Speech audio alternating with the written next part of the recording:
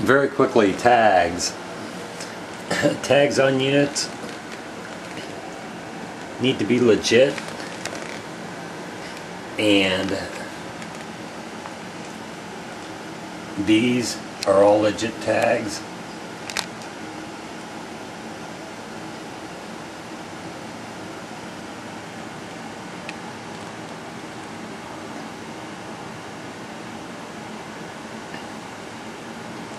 Trying to get damn light.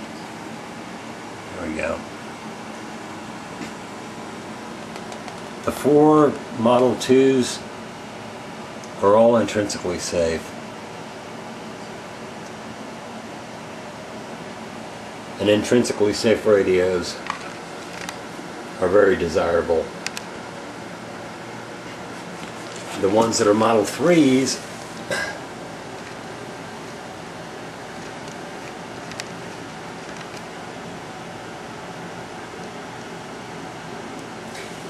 when they're not Model 3s, they don't have, or I mean when they're not intrinsically safe, they will either come with a white bottom tag or they'll come with no bottom tag.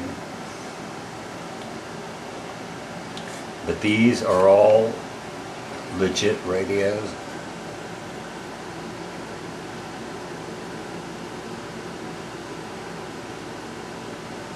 The flash codes are different. When you see on eBay radios with tags, always get a hold of the seller and ask him to put that radio in service mode. And some might not be able to do it. This one is an older one, that's why it doesn't have the do not block vents, but I do have that sticker, and you know, I could add it or not. I don't think I will. They're legit. I mean, it's just an older model radio, older production, but the rest have them, and that's fine. And but yeah, tags. Get a hold of the sellers when you're looking at radios. Ask about tags. Ask if they have back tags. Run the serial numbers, and also you can go to Acre Dam. They've got a flash code generator, and you run the flash codes. Now the flash codes on these are actually matching. They're the matching flash codes on these. But the ones up here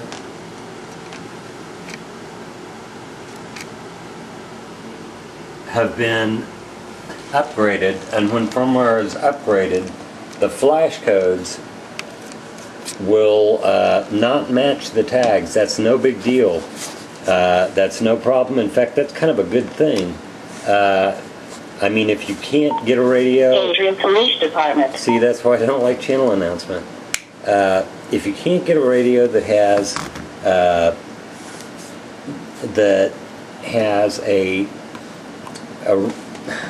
get these. I've got lithium ions on some, and those are the ones that actually see use. So lithium ions are where it's at. But anyway, you can go to Acre Dam, and hell, I'll even, you know, it'll cut down on my messaging. I'll even put a link in the description, and you can go to that site, and you need to run your flash codes. But flash codes on a back tag really don't mean jack, because, you know, if a radio's been upgraded, and if the firmware's been upgraded, which is a good thing, then you know, you're going to have a different flash code that reads on the radio.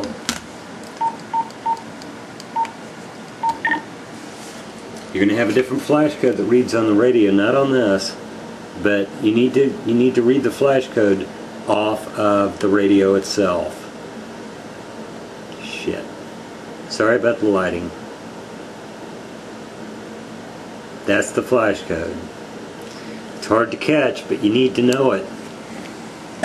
You know, buying a radio that's been upgraded, usually if they say it's been upgraded, it's already, you know, it's already got a very good flash code to it. If it's got FPP, Q52 and Q53, then, you know, that's pretty damn nice. But at the same time, tags are important, and you know, you need to have legitimate radios, and you need to have solid radios, and tags are a way to ensure that. There are some out of China that will actually there's been a couple radios that have been floating around. Instead of flash code or flash port, look very carefully, because that L can be a U. It'll say flush port. They're knockoff tags. So, you know, I mean, there are sometimes you really, and look at the font. I'm not kidding. You know, look at the font. Make sure that you're getting legitimate tags too, because tags can be reproduced. It's not common, but you know, it can happen. And over in China, they can write, instead of flash port, they write flush port. So you know, watch that.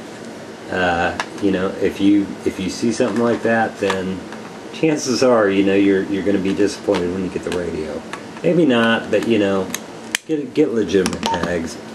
You know, get legitimate tags, legitimate serial numbers. The serial numbers are all embedded in the radio. When you do fire the radio up, damn it, there's something. There we go. Okay, thought there was something on the screen, but it's, or on the lens, but it's actually on my screen. It will tell you the serial number on the radio's code log. There, model number, serial number.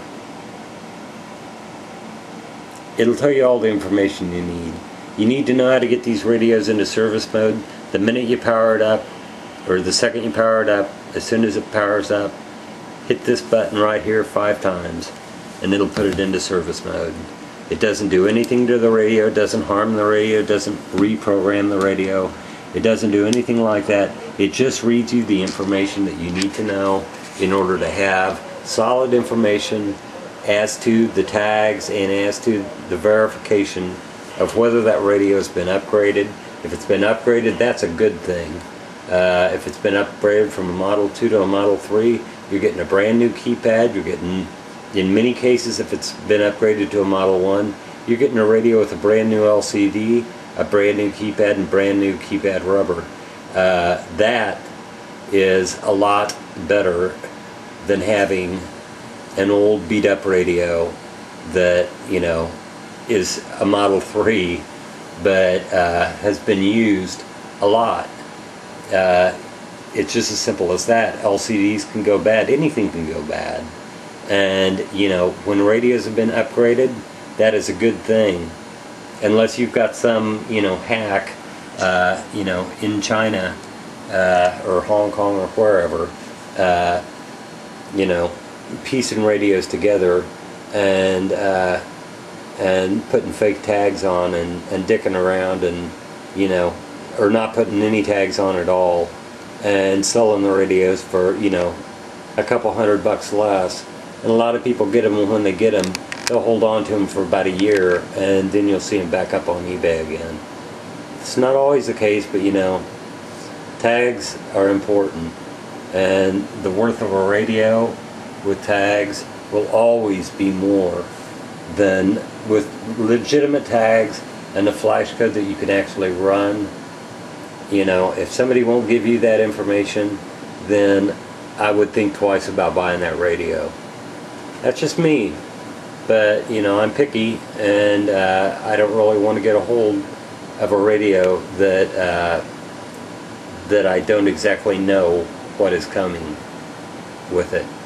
So, you know, you can pay less and you can get a radio without tags, but they've also, many of them haven't been through Motorola quality control. You know, so I mean, you know, the ones that are in Hong Kong, the ones that are in China, some have been in accelerated live testing. Some of them, you know, have, well, you know, there's a reason they pull tags, and I'm not going to get into that. But there's a reason that the radios don't have tags. Get a radio with tags. Get a radio. Try to get with dealers and tell the dealers. Ask them. Say, could you please put the radio in service mode? I told you, power it up. Hit it 4 times. Hit that button. It's the bottom button, right? It's the one right above push to talk. So hit it 5 times. Read it back to me. Send me an email with that flash code. If it's already got FPP, and you know, if it is a verified FPP radio, chances are it's a good deal. You know, if it's got tags on it. If it's got FPP, it's probably pretty good. But always check on tags, because, you know, I don't care who you are or what you say, you know, radios without tags are never a good idea. And you need to have them legit. When you find out that the flash codes don't match the code plugs, that's not a bad thing. That just means that the radio has been upgraded. And like I said, when it's been upgraded, it's got good keypad rubber. It's got, in many cases, it'll have a new LCD if it's been upgraded from a Model 1 to a Model 3. Firmware has been upgraded, new flash. You know, you're getting a very, very good radio. So, you know, I mean, but the ones that are coming out of Hong Kong and China and, you know, Istanbul, you know, I mean, if they don't have tags, that's a problem. You know, I've just seen it through the years, and you need to have legit tags. And watch the tags, watch the font, know your tags. You know, you've got to, because if you don't, you know, you don't want to wind up with a radio that says Flashcode on it. You know, I mean, you know, get a legit radio, that's all I'm saying. Yeah, these are all intrinsically safe, which is very cool, and it's a very good thing to have. They'll be good sellers. But yeah, I'm going to keep a hold of probably, I don't know, I may keep 6, I don't know, for a while. But I'll probably let one go and keep a 6-pack, but for a while, and then I'll pull my head out of my ass and realize that I really don't need more than 4, and probably sell the others. But yeah, make sure you have tags, that's all I'm saying. And you know, maybe, you know, if you've got a radio without tags and it works fine, then, you know, more power to you, that's good. Chances are you lucked out. But at the same time, get a radio with tags, legit tags. Be able to run the serial numbers. You know, you can go to trace.com, run the serial numbers, run the tags through, run the flash codes, and do your homework. Because if you don't do your homework, you're going to end up sorry. And it's just as simple as that. Anyway, guys, later on, take it easy. These radios are going to be really, really nice. I'm real excited about it. To have 7 of them, 6 of them with FPP, and then I'm going to keep that one in Model 2 because I just like the way the Model 2s look. You know, in the future I may upgrade it, but I do like Model 2s a lot. You know, there's a lot to be said for a Model 2, and just a variation. So a 6-pack of FPPs in 2500s and in 5000s. It's a good little good system for anybody. If you've got a 6-pack of either one of them, that's good. That'll you know, if you've got a small department, you know, you've got people, you know, who are in the agencies around here, you know, I mean, they'll put their radios down at the end of the shift. They'll leave it for the next officer. He'll come by, he'll slap another battery on, and he'll go. So, you know, I mean, budgets and things are tight with agencies, and You know, a lot of them don't have grant writers. You know, if you're in an agency, the best job security you can have would be to be writing grants because grants equals money.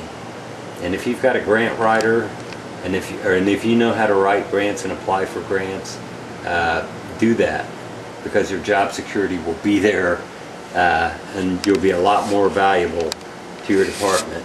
And you know, a lot of people don't think about that, but seriously, grants are very important, because in the economy, funds are limited. But if you have a grant writer who knows what he's doing, and he knows how to write and apply for grants, then if you're in an agency and you know how to do that, if you don't know how to do that, you should learn to do that, because that's job security right there. Anyway, guys, take it easy. Later on,